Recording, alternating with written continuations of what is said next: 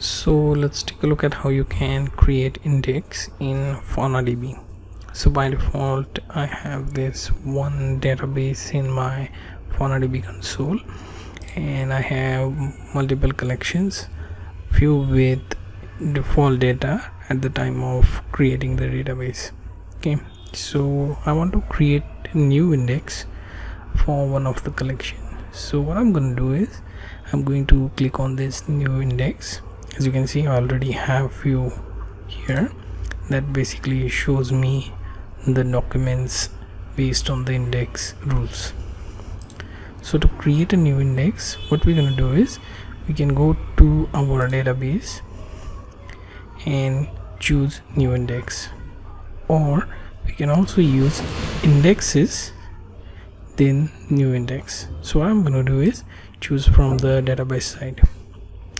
So my database here, and then index table here, then new index.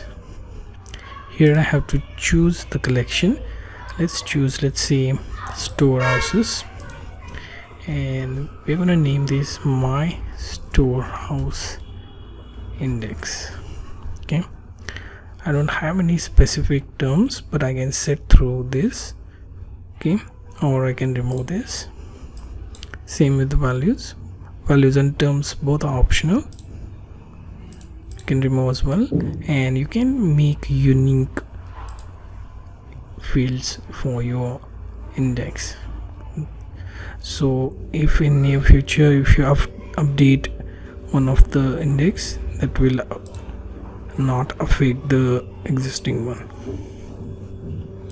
Simply save this.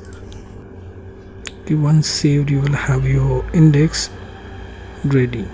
Then you can view it from your this sidebar option of index. Okay, or you can also go from your database and check the indexes and check for this unique name.